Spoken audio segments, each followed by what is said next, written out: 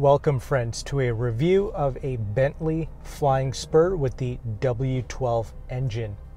This vehicle produces 626 horsepower and 664 pounds-feet of torque. And a special thank you to Bentley of High Point, North Carolina for giving me this opportunity to review this automobile. This is the oldest and most experienced Bentley dealership in the United States. And if you would like to work with them, I will have Chris Rivas and his phone number on the screen for you to check out, as well as in the description box. And with that established, let's go ahead and let's get this vehicle out on the road.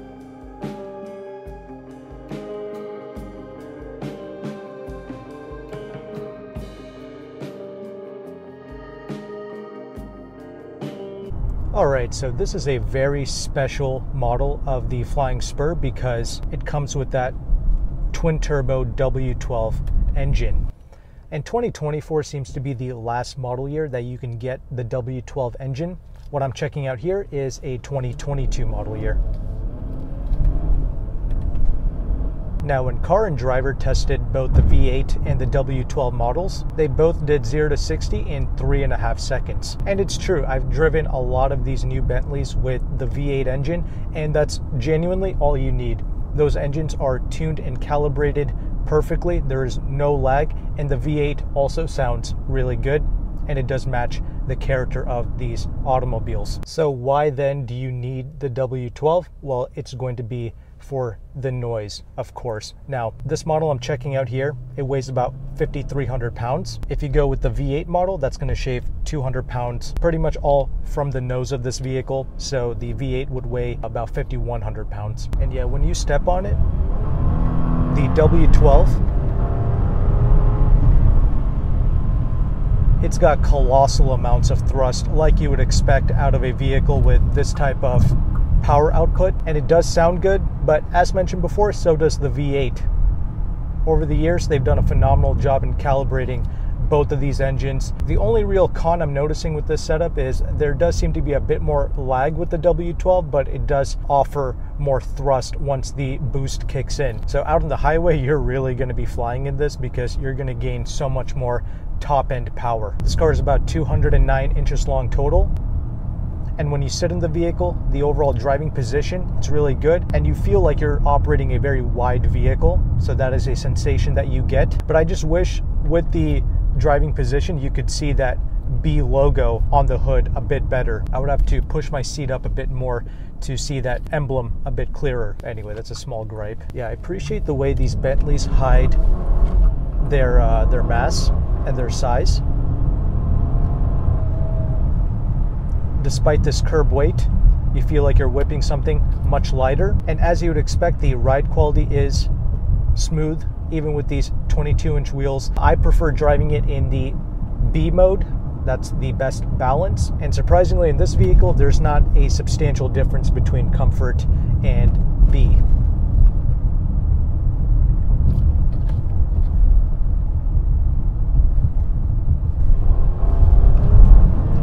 But when you put the vehicle into its sport mode, there is no longer a lag with this machine. So sport mode is great. I don't notice the engine sounding more throaty. It still sounds the same, but the reaction has improved dramatically. And you notice the suspension tightening up ever so slightly. No matter what mode you're in, you don't really feel the bumps, you just hear them being translated into the cabin. And the reality is you can get a very similar driving experience in something like an S-Class Mercedes or even in a Porsche Panamera.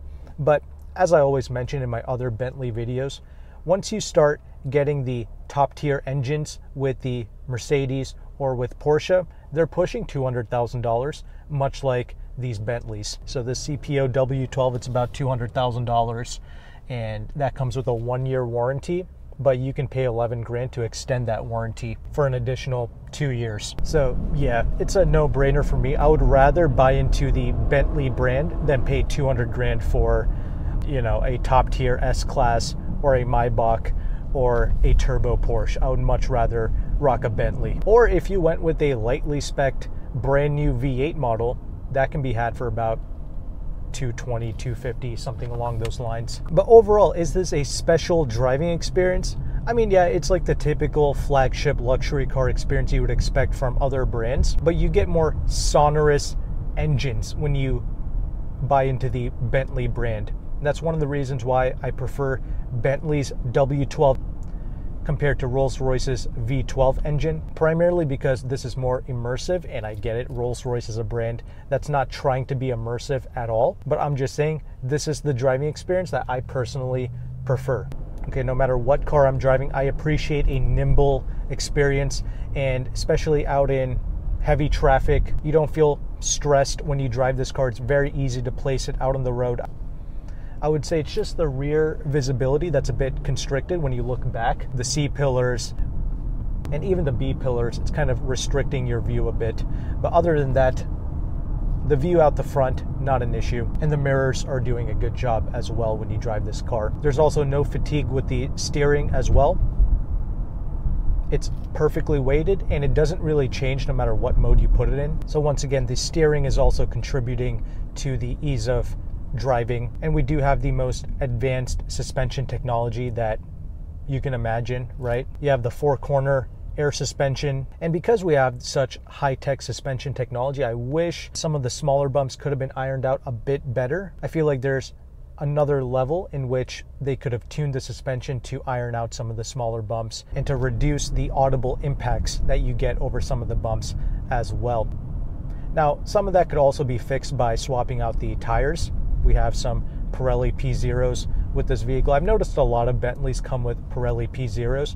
I would personally like to get a Continental tire, and that would iron things out a bit more, I feel like. But the machine is absolutely quiet though. No real wind noise and tire noise as you would expect, because we do have really thick double pane glass and all of that good stuff. So I think we get the point. Fast, comfortable, stylish driving machine, handles great for its size. So let's go ahead and let's transition into this interior segment now.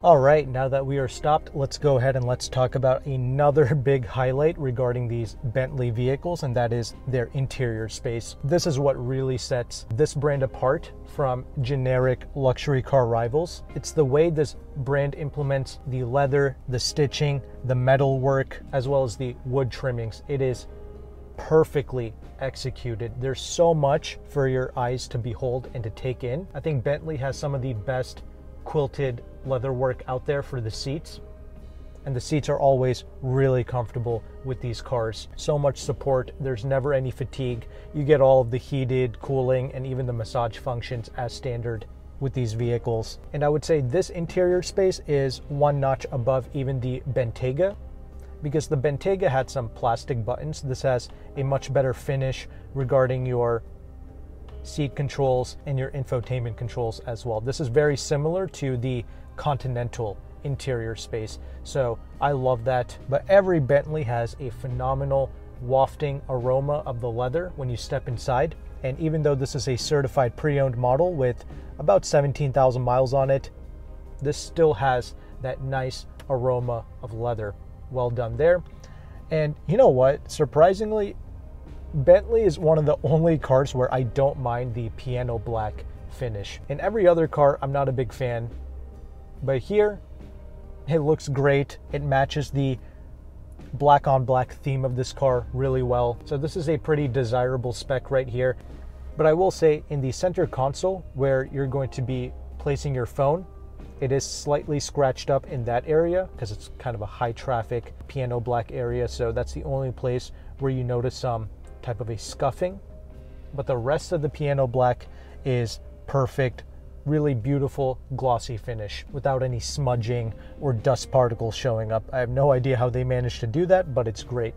Steering wheel is another great thing to interact with. I like the shape and the size. The metal paddle shifters are great as well. Infotainment screen is quick to respond. It's elegantly implemented into the dash here, and much like the Continental, this is a 3-sided screen. You press the screen button and it will swivel out of the way to show you some beautiful gauges. So I love that. But the screen quality, the black levels for both the infotainment and for the Gauge cluster is excellent, really high quality displays here. But we do have here the optional Bang & Olufsen audio system, not the top of the line Name. I wish I could test out the Name audio system with these Bentleys, but I have tested the pure bass audio systems with a lot of these Bentleys, and they sound great. And I will say this Bang & Olufsen, it's about a $7,000 option. This also sounds very similar to the pure bass audio systems. This is only a marginal upgrade over the bass audio system that they offer. If you're gonna pay up money for a Bentley audio system, I would rather pay $9 grand and get the top of the line Name. In fact, I don't really understand why they offer this middle setup. They should either offer this Bang & Olufsen as the new bass audio, and then they should just have the Name on top. That's how they should do it in my opinion. But either way, no matter which system you go with, they're all gonna sound good. It has a nice sound signature to it. The clarity, the bass, all of it is there. You also have dual sunroofs with these vehicles. And now let's go ahead and let's talk about the rear seats.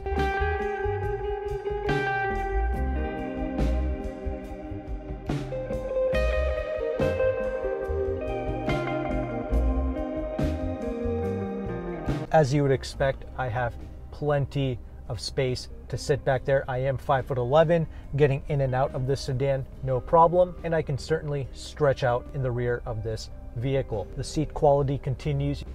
You still have the same beautiful stitching and piping as well in the back, and all of that gives the black interior so much character. But anyway, the comfort continues, but I don't know, touching up against certain things like the center armrest, it doesn't have the same level of solidity that I feel in the front of the cabin. That could just be me, but that's just a subtle thing that I picked up on. Regardless, I do like to spend time back there, and you have your own vanity mirrors as well, so you can check yourself out sitting in the back of the Bentley. But because the Mulsanne is no longer offered in the Bentley lineup, the extended wheelbase Bentayga essentially takes the spot of the flagship chauffeur Bentley in the lineup.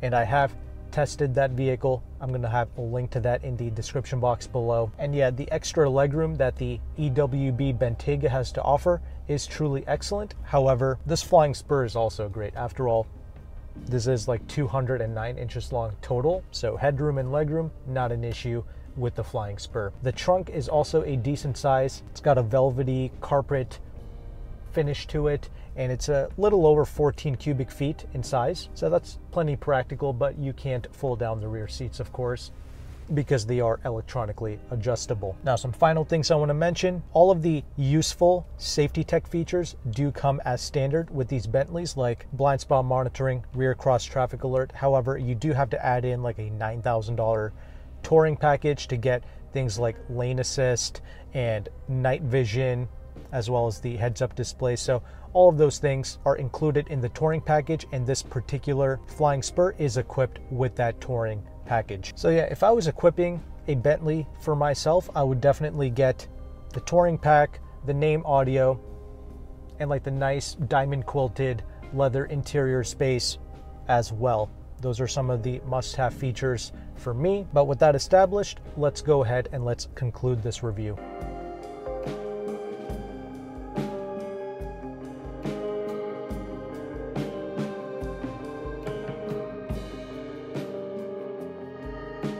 All right, concluding thoughts on the Bentley Flying Spur W12. Beautiful automobile.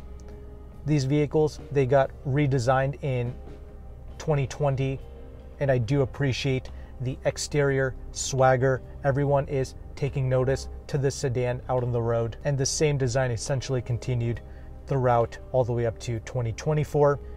And yeah, this W12 does sound nice, but because they've done a great job tuning and calibrating the V8, honestly, at this point, I don't really see the need for the W12 anymore unless you just want it. It is a special vehicle, and the last generation where you can get this engine, for those purposes, sure, pull the trigger on one of these. But I feel like they've probably quieted this W12 a little bit compared to the past. That could be because of the EPA regulations, etc., but it feels a bit muted compared to the past. Anyway, it's still an amazing power plant. That's not an issue. You still have a great nimble driving quality here. gorgeous interior space, and I would totally rather rock a CPO Bentley than getting a brand new turbo Porsche or a top of the line S-Class and paying almost 200 grand for that. No way. I'm sticking with the Bentley brand for sure, because you're buying into an exotic brand and you're getting a truly exquisite interior space. That being said though, a certain luxury car collector that likes to comment on my videos has told me that if you really want to buy a car where you feel the money when you drive it, you have to get the older Bentley Mulsanne or like a Rolls-Royce Phantom. He told me that both of these vehicles actually feels like a step up compared to things like an S-Class or an Audi A8, etc. Whereas things like this Flying Spur feel very similar to an S-Class or an A8. Again, nothing wrong with that. This is still a top tier experience in terms of engine, quietness, and ride comfort.